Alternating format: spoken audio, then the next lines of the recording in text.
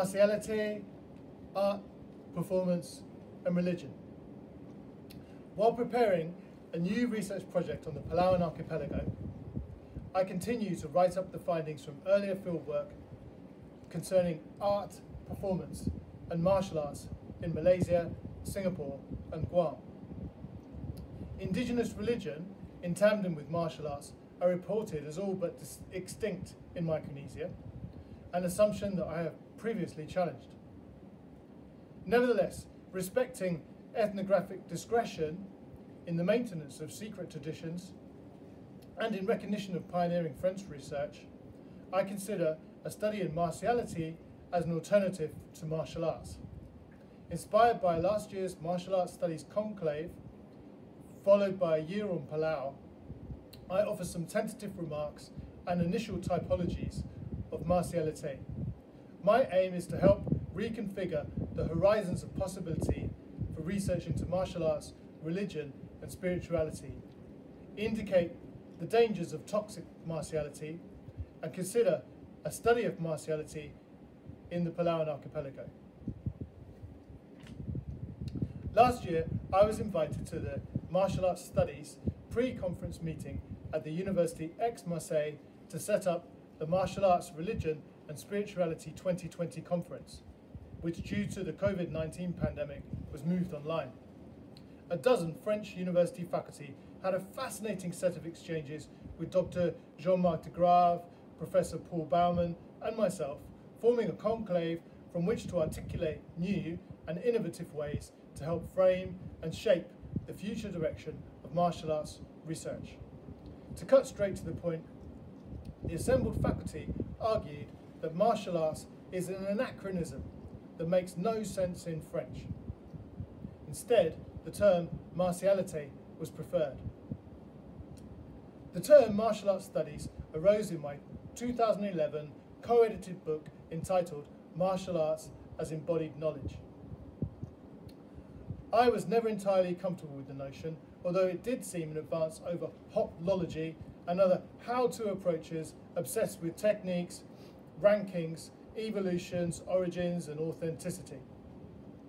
In my 2015 inaugural Martial Arts Studies keynote, I suggested that it was my co-author, Dr. John Whalenbridge, a professor of English literature, who came up with the category. Recently, he disavowed this and said it was something we figured out together, back when I was a postgraduate student.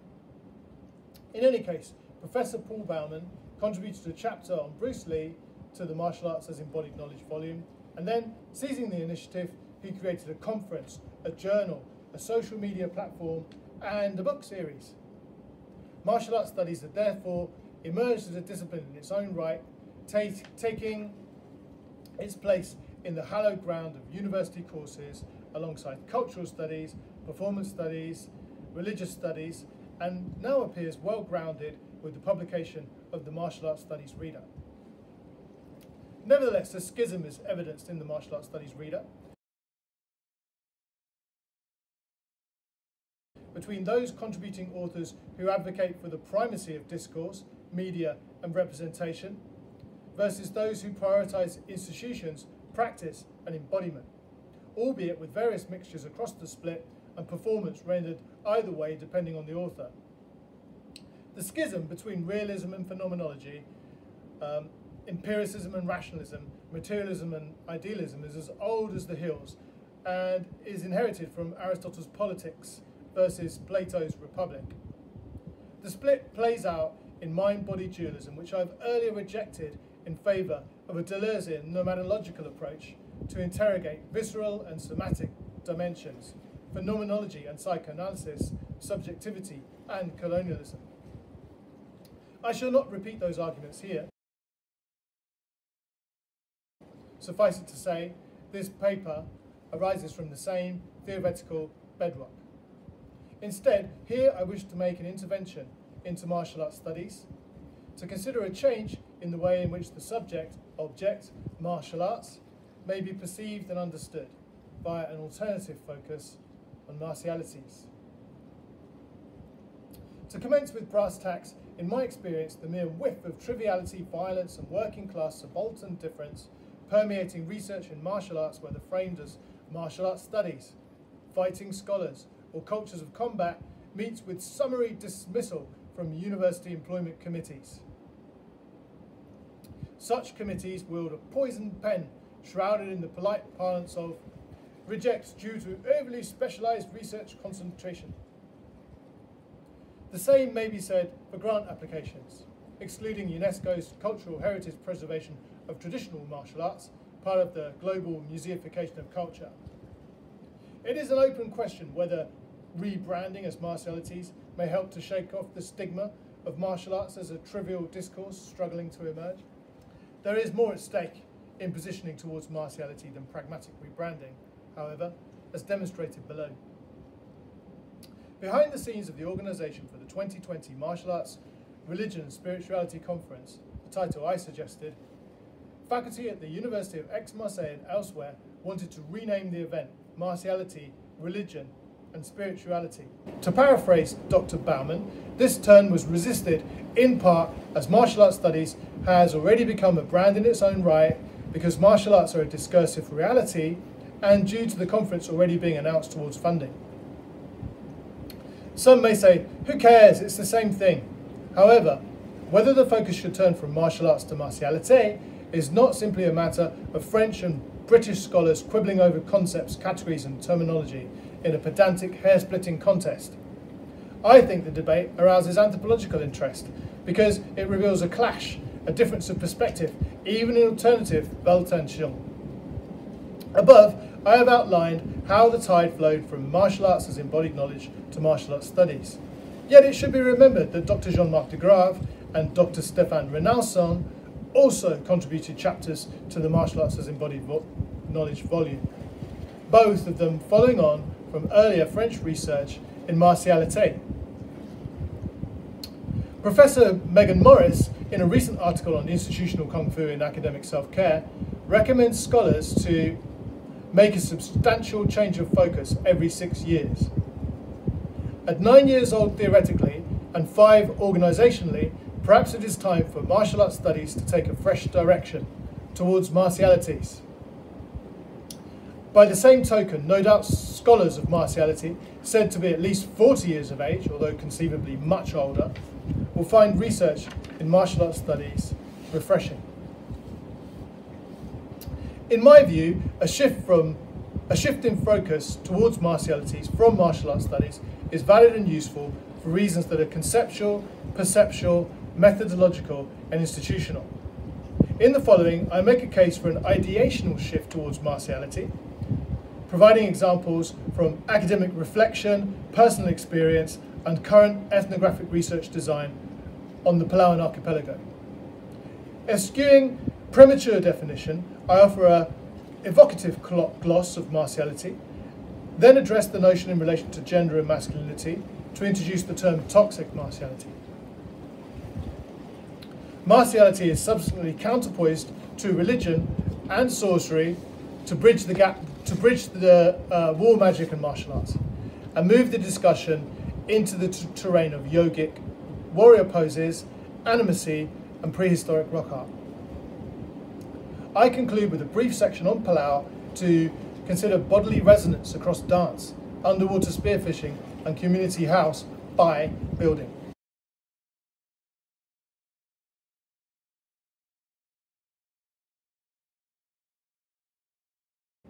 Martialités. It has been suggested that the key missing ingredient in today's martial arts training is realism, the acquisition of actual combat experience. Given Green's excellent account of the 52s, also known as the 52 hand blocks, we can be assured that ample realism may be acquired in prison and elsewhere besides, for example, in the violent schools and streets of Plymouth, my hometown, Marseille, or Minneapolis. To kick off with an evocative gloss, a good example to envisage martiality is provided by reading Homer's Iliad. Here, boxing and wrestling, by which I read martial arts, are rendered as sports, in contrast to ferocious battleground skirmishes fought mostly with spears, on foot, on horseback, and from chariots. Now please close your ears momentarily if you're susceptible to triggers. Can we even imagine the sheer horror, fear and elation the ancient battlefield bestowed? The Iliad brims over with accounts of the bloody carnage and horror and mass of smashed skulls, bashed in brains, broken teeth, popped eyeballs, severed torsos, hacked off limbs, castrated genitals, and chopped off heads. Add to this the ground becoming slippery from the sudden, shocking and massive eruption of blood, compounded with the stench of gore, feces, vomit, guts, urine and gall. Terrible screams, howls of triumph, and deafening shrieks of pain, defeat and despair alternate with dying declarations, anguish whispers, crying, or blood gurgling from a cut throat. In heroic cultures, the massed troops would engage in battle behind, around and together with their champions, who led the charge. Battle afforded eyewitness exposure to great feats arising from better training, metallurgy and technology, and from superior prowess, skill, strength, speed, cunning, deception or luck.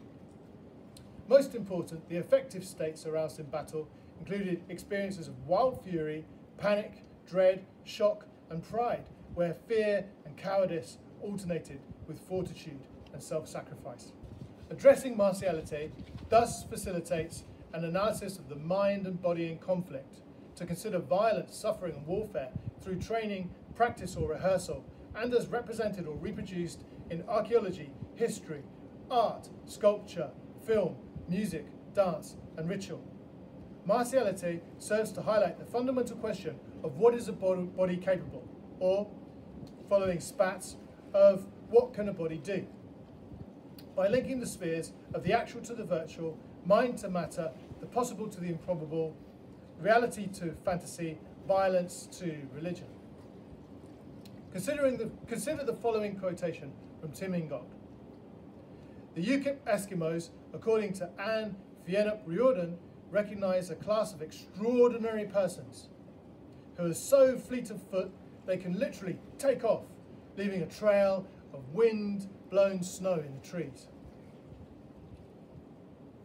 The ability to take off and fly is familiar in Chinese cinema and European witchcraft alike.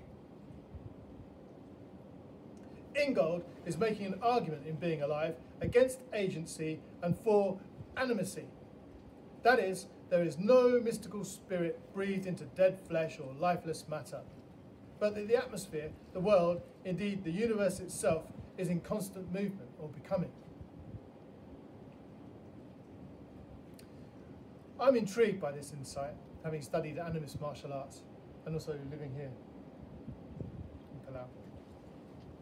Let us return to Ingold's quote, above for a moment, critically this time. It's he said, she said, they said. Now I'm saying it, and then maybe you say it. And how many iterations did the story go through before it reached the ears, not the eyes, mind you, of the anthropologist? Ingold is dismissive of ethnography, but I argue that it facilitates writing from observation experience. In other words, from Vacan and from Spencer, from being an observant participant. Now this used to be called working from primary sources before the postmodern term. Anyway, to my mind, the he said, she said, they said, this is where monsters dwell. Alas, I have personally not achieved self-propelled flight through the snow-covered trees. Yet I have been jettisoned 6 foot across a room at the explosive touch of a palm strike, thankfully with no ill effect. At 4 in the morning, when he had forgotten his keys, I saw the palm striker, my Hungar teacher, run 3 stories up a sheer vertical wall to enter a narrow horizontal window into his apartment. I was astonished that he achieved this in a flash, straight up and in, done in one smooth flow. Some vernacular martial arts, to use Thomas Green's expression, explore and harness remarkable hidden powers of the body, and some make claims of immortality, telepathy, invulnerability, and so forth. Aside from the fact that we are still working out of what is a body capable, however, it should be remembered that martial arts are also mnemonic devices. That is, they tell stories from the near and very remote past, often passed down in symbolic, performative, and mythological forms. To borrow terms from Bernard Stiegler's The Re-Enchantment of the World, such accounts are important because they promote association in a dissociated world. In other words, they enchant disenchantment. Martiality serves then as the elusive bridge between martial arts and war magic or dark shamanism, highlighting the production of actual and magical technology to cause harm or defense. I shall continue this further below. For now, I would like to mention that perhaps a study in martiality would be better equipped to directly inquire into the self-sacrifice of the samurai as a form of suicide, rather than to appendage suicide to the study of martial arts. Seppuku. After Durkheim, what must be questioned for a study in suicide is a culture in its entirety, incorporating the deceased individual and not just a particular facet, club, style, or organization. Martiality, broadly conceptualized, interrogates death, the burial of the dead, the remembrance of past victories and defeats, and the deification or demonization of enemy combatants and their gods. That is, martiality addresses deathscapes, memorialized or evidenced in art, performance, writing, oral culture, training halls, museums, and cemeteries around the world.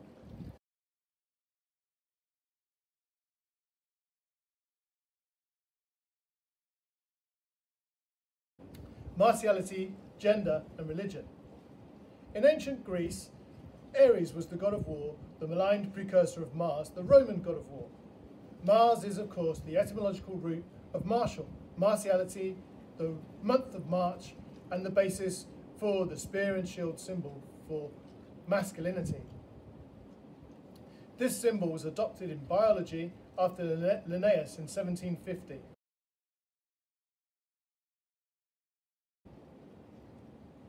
Where masculinity is ideologically constructed and represented as martiality in a gendered society. Martiality, then, is deeply rooted in discourses of classical religion and violence, where violence, or stopping violence, is supposedly equated with gender. The rise of women competitors in mixed martial arts tournaments, women serving in combat roles in the armed forces of Israel and elsewhere, however, should demonstrate that obviously there is no fixed gender to martiality. This finding is backed up historically in the anthropology of martial arts. For example, McCoy and Johnson's excellent chapter, The Women's Army of the Dahomey in West Africa.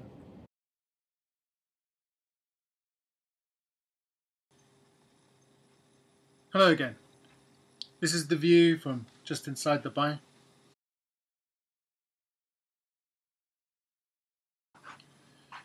Toxic martiality. To produce a full-blown typology of martiality is beyond the scope of this paper. To preempt the task, I would heed Aristotle's Politics and start with empirical examples, to include, at the very least, criminal, piratical, war machine, military, police, revolutionary, and monastic martialities. Turning from theory to ethnographic observation, on my way back from pistol, rifle, and shotgun lessons in Wichita Falls, I flew through Houston, Texas. The flight attendants invited United States military personnel in uniform to board the aircraft first. Then military personnel not in uniform, then first-class passengers, then parents with children, and then people with special needs. For a country supposedly not at war, the warrior class conscious boarding sequence, alongside the frequently heard statement, "Thank you for your service," denotes hypermartiality. More than 800 military bases are scattered across the globe in a forward projection of military power that has changed little since the Cold War. The fact is, the United States is at war, abroad and within its own communities, where permanent war is a substitute for revolution. In a harsh capitalist milieu, toxic martiality refers to the projection of power and authority through military and state violence, that is, through the repressive apparatus of the state. As I have said before, contemporary mixed martial arts reflects a brutal American capitalism where winner takes all and loser gets grounded and pounded. There is no better example of toxic martiality than that shown in the recent murder of George Floyd, the latest homicide, for how long, in a long list of minority deaths in US police custody, demonstrating the misuse of chokeholds by an institutionally racist police force. The United States has more than 18,000 different police agencies with different regulations and standards. That police are training in multiple chokeholds of the blood and of the airways is something I saw for myself when training with Spike 22 MMA Gymnasium on Guam. During the course of an 18-month performance ethnography and participant observation, I met Royce Gracie for dinner, together with Ray Tenorio, the former Lieutenant Governor. Gracie was invited to Guam to set up a police training program. Arming the police with chokeholds from Brazilian Jiu-Jitsu, in my view, is part and parcel of the militarization of the police in the United States and internationally.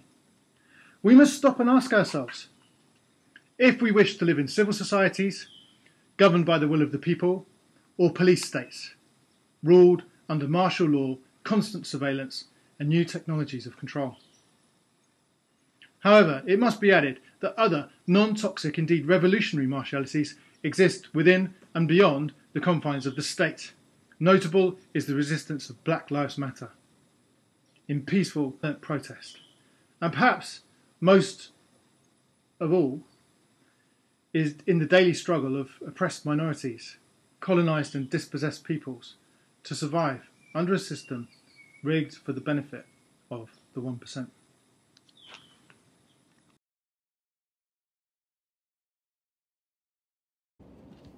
Religion, sorcery, and politics. In the Devil's Dictionary, Ambrose Bierce said that sorcery is another word for politics. Bruce Capferrer, his Anthropology of Sinhalese Sorcery, established a tension between sorcery and politics, the war machine and the state, in the creation of alternate virtualities. Neil Whitehead also made an important contribution to the politics of sorcery with studies of the dark shaman in British Guyana, and he takes the idea of virtualities even further with a detailed edited volume on technologies and imaginaries of terror, killing, and magical death. Another way to refer to dark shamanism is to refer to the phenomena of war magic. Excuse me.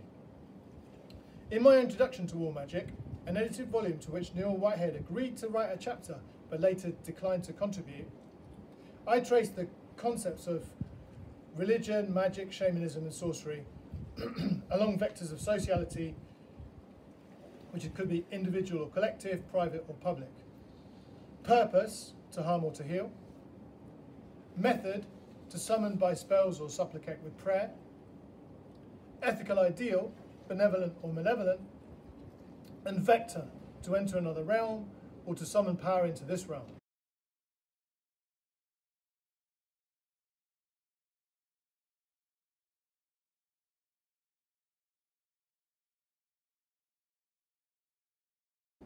Benevolent practices that benefit the community through healing, supplicating power, gods, from another realm may be referred to as religion. Conversely, malevolent practices that benefit the individual, cause harm, and which summon power, demons into this realm may be referred to as sorcery. The matter is not straightforward, as, for example, the witch or the shaman's purpose may be to heal or to harm. Essentially, religion, sorcery, shamanism, and magic refer to rites of passage, ritual process, or dramaturgic performances that inculcate, create, and reflect embodied shifts in cognition, emotion, and the senses. Transformative experience through techniques of ecstasy to summon, channel, and manipulate mystical energy, whether characterized as divine or demonic, is clearly relevant in the study of religion and martial arts. I'm particularly interested in practices that involved a lasting change in participants, audience, through interaction with animals, nature, dreams, and the elements. However, like war magic, the term sorcery is problematic. Caution is advised with such blunt tools. Warrior poses, for example, may reveal esoteric or occult secrets, but only misinformed people would regard their general practice as sorcery. Furthermore, assumed sorcery does a disservice to practices revered as divine or holy. Sorcery and witchcraft nevertheless provide frames for channeling spiritual knowledge and mystical experience, applying yogic techniques akin to those found in martial arts. And there is a lot of evidence for that, but I'm going to skip this to continue the paper.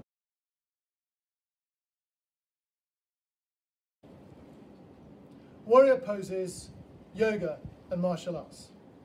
Few may claim that warrior poses in contemporary postural yoga are martial arts based. Yet in the Ungbo Heigong strengthening exercises, in the 7th stage of Southern Praying Mantis Kung Fu, we find a muscular version of Vira Abadasana B, if I said that correctly. In the 10th stage, training for Black Sash, there is another sequence of 5 stretching Heigong exercises that bear a remarkable resemblance to warrior poses in contemporary postural yoga, specifically to Vira Bhadrasana A. So both of these poses are appearing in Southern Praying Mantis.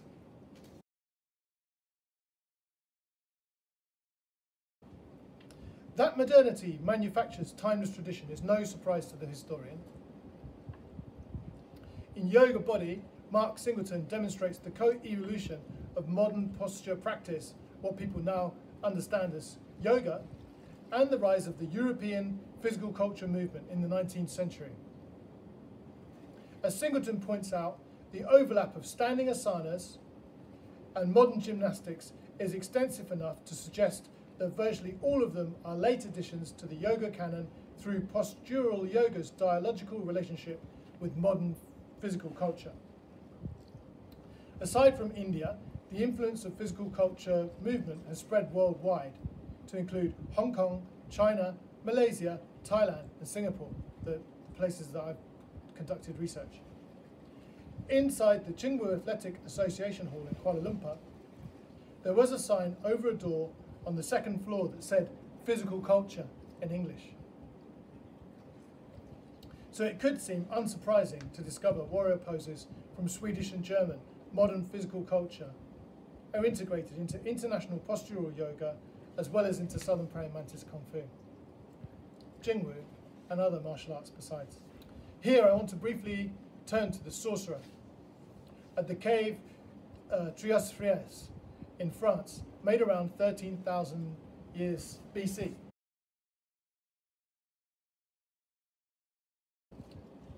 This photograph was named The Sorcerer by the Abbé Henri Breuil with the assumption that in 1920, with the assumption that the pictograph fulfilled hunting magic functions. And this comes from Hutton, who's talking about Margaret Murray. I think what must be accounted for is doing over being, epistemology over ontology. The meaning of the pictograph, penis and testicles swinging beneath human legs, atop of which is an antlered head of a stag, remains a mystery. A clue is provided by Deleuze and Guattari that war machines always involve becoming animal. This becoming animal, becoming intense, may be triggered by dance, drugs, yoga, drumming, martial arts, fasting, fighting, and orgiastic rites. Yet the key factor to emphasize is movement. The stag is not simply an icon, pictograph, representation, or a magical talisman for the hunt, a dreamscape, or an artwork, but an example of the lived body in motion. The performance of the dancer might be regarded as a form of martialité, where the war machine derives from becoming animal. Stags rut and fight. They contest over the possession of potential and actual mates. Hence the sorcerer is political art in the Paleolithic economy.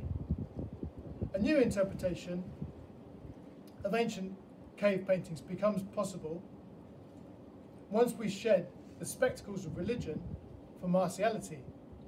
And of course, performance helps in this in this respect, as pursued through Richard Schechner. These insights came in part from reflection on training Bagua, especially the crescent knives set or the deer antler set in Singapore in 2006 and 2007. Most intriguing is that warrior poses appear depicted in 40,000-year-old sand rock art in the Kalahari Desert. A petroglyph depicts a front kick, a shoulder-level straight punch, and the other arm ending in the fist guarding the crotch. And that's in the film Homo Sapiens, A Look into a Distant Mirror. I learned an identical posture during performance ethnography fieldwork with the Javanese master of Setiahati, Izahar, True Heart Silat. And the same posture also occurs in Gongli Chun, one of the 10 basic sets of Jingwu. It may be suggested that hunters and gatherers have no need for a martial art as such, because they learn the skills they need to survive and fight from hunting and fishing. Learning from childhood how to walk in stealth and how to use a spear, bow and paddle. In this rendering, the advent of martial arts corresponds with the arrival of the state. Prior to the state, and in contradistinction, we have the war machine, in other words, martiality. Watching Bourdieu's excellent film, Sociology is a Martial Art, we can see that sociology wields multiple theoretical perspectives and research methods to interrogate social change, power, and inequality, and therefore provides a type of self-defense for the individual and community. Anthropology does pretty much the same thing, only it specializes in participant observation, necessitates the acquisition of a foreign language, and teaches how to navigate cultures from the ground up. While some sociologists specialize in compiling surveys from on high, anthropologists get slung into the ring. In that case, anthropology is less like a sport de combat, a martial art, and more like hunting, a martiality. Next, I shall briefly discuss the possibility of future martial arts research in Micronesia.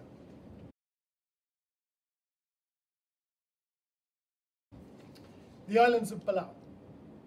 Last year, I moved to the Republic of Palau, an archipelago situated to the north of Papua New Guinea and east of the Philippines.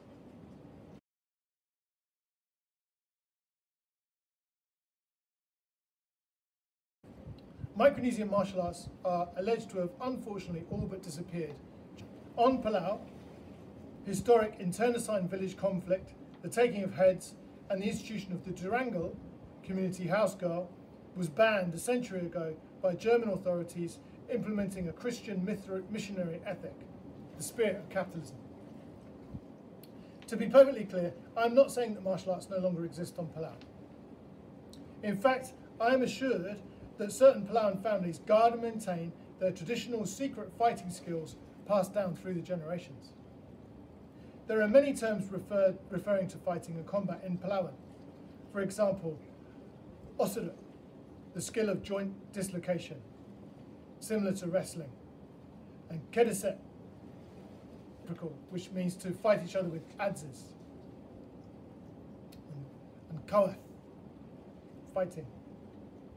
Therefore, the martial arts could be secret, the problem being that of gaining access. On the other hand, to the keen observer, perhaps the martial arts are hidden in plain sight in dance. War dances on Palau include oyang or oyanga, training in preparation for inter-village war, and which is now the contemporary war dance. And o'araro, it's hard to say this one, to perform war dance before executing an enemy. traditionally. Dance served to fire up the combatants, psychologically prepare them for battle, and demonstrated martial prowess to the audience. War dances were performed in triumph to celebrate the capture of slaves, enact details of battles, and to lure enemies into traps of buried spears. Contemporary ethnomusicology shows that dance, rook, is integral to the creation of Palauan identity. Bridget Abels states, "The moving body seems to be an atmospheric kaleidoscope. It is a place of great turbulence, full of unsettling movement. Matter is always in movement. Hence matter can only be followed, never defined, hence bodies are always itinerant. The dancing body, choreographing the high stories of its own ever-present now, seeks its own resonances." And here we can see the influence again of Ingard. And the notion of the body seeking its own resonances may be applied to the study of martiality. Such bodily resonances could include the knowledge of pressure points for fighting, also used in bone-setting massage, wrestling, throwing, pins and locks. But more than this, superb fitness, breath and fear control develops in spearfishing, deep under the water, holding the breath for up to 5 minutes to reach depths of 100 feet. Skills also come from handling an oar and from balancing on a boat, what may be called sea legs. Recently, I watched young men repairing the thatched roof of the Bai community house at Palau Community College. They stood on the roof waiting for supplies. From 30 feet below, short, double-ended spears were thrown upwards to them, which they caught while walking along the apex of a roof. Such feats require great poise, dexterity, and courage. Palauan children climb all day long in dense thickets of mangrove forests that surround parts of the island. In the past, these provided village fortifications from attack from the sea. Another example is a Palauan father training his son to kill and butcher a pig along the joints, also slicing up marlin and shark for village feasts. Therefore, we must look for clues to martialities in the environment and in the resonances of the body and movement. Artworks appear everywhere on Palau, from ancient rock petroglyphs to etchings on the Bai, in Japanese introduced carved storyboards and fine art paintings of themes from the mythic past.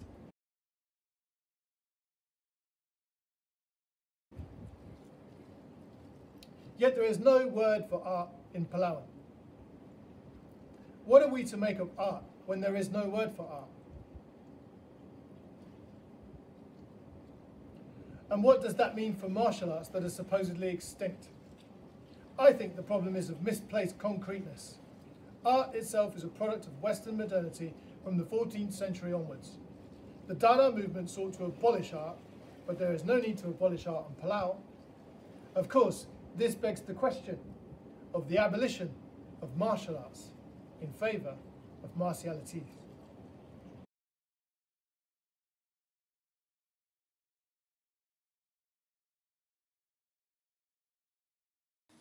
Conclusion. In this paper, I suggest that the enthusiastic embrace of martial arts studies should not blind us to the advantages provided by a reformulation towards martialities. I build a case for an ideational shift towards martiality, providing examples from academic reflection, personal experience, and current ethnographic research design on Palau. Martial arts are themselves a moving target, and the ossification, institutionalization, and organisation of any particular style is predominantly an aspect of the museification of culture. Applying the Dada movement's call for the abolition of art, it may be suggested that we should abolish martial arts as our frame of reference. To understand how martialities have become ossified into martial arts may reveal how spiritual experience is turned to stone in organised religion. Reframing martial arts as martiality facilitates a direct connection, if not a merger, between the formally discrete areas of war magic and martial arts as embodied knowledge. Above, I noted that performance hovers between practice and representation in martial arts studies in the reader. I have also shown how the same warrior poses that operate in international postural yoga are found in Southern Praying Mantis, Kung Fu. Rather than agree these postures are derived from European physical culture, I question if they may have an origin that can be traced back to performance in the Paleolithic. This following Schechner and adopting a deep time performative perspective has therefore facilitated a view of martial skills as martiality. Even where specific martial skills are not demonstrated, represented or practiced, bodily resonances may still be detected in performance. Dance, hunting and deep-sea spearfishing. These resonances of the body might otherwise be called the spirit of a culture, and persist even in places where the indigenous culture and religion have been displaced by colonialism. Resonances of martialities have an ancient pedigree stretching back to Paleolithic rock art.